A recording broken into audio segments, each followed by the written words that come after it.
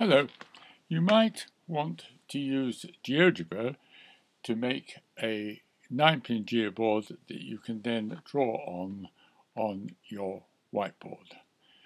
To do this, you need to open GeoGebra on your machine. When you do that, it will look like the screen you have here. What you then need to do is close the algebra window by clicking there, and just above this drawing window there's three possibilities: show or hide the axes.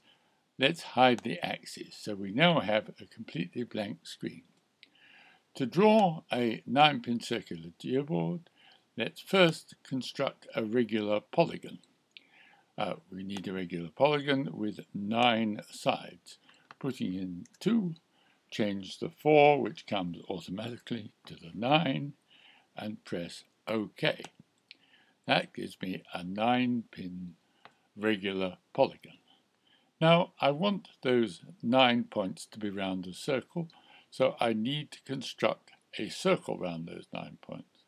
The easiest way is to draw a perpendicular from one point to the opposite side, and from one of the other points to the opposite side. Where those 2 points meet will be the center. So if I highlight those 2 there, where they meet, that gives me the center. I now want to draw a circle, so press on that, and then on out to there, and I have constructed the circle. Unfortunately now I have rather more than I want. All the constructions are there. So if we go to the last pull-down menu, I can show or hide the object. We don't want to delete them, we want to hide them. Hide that construction line, and that polygon. If we do that, then we have hidden all the construction points, and we now have a 9-pin circular geoboard. At this point, the best thing to do is to save it. If you press save, I can put 9-pin board, and I need to call that GGB. And it's a good idea to save it in whatever file you want. I'm saving it in my file there, and just do it. Yes, I had already done this.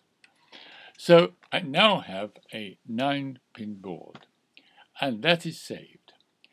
I can at any time now draw one of the figures on it using segment between 2 points.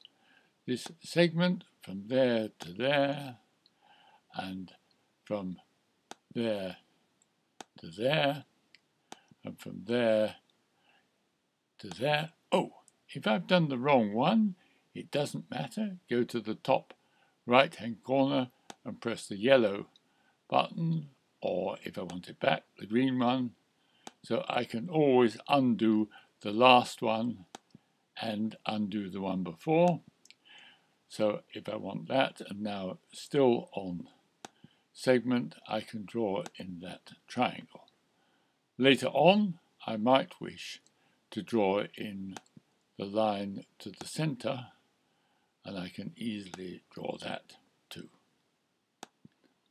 And if you then have this available to you on your whiteboard, and I can undo that in order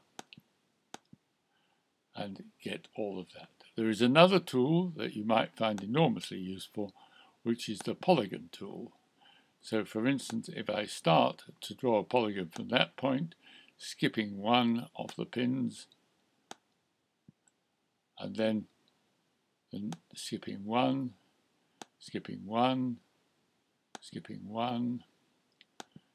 and going round, you could not do this with a piece of elastic.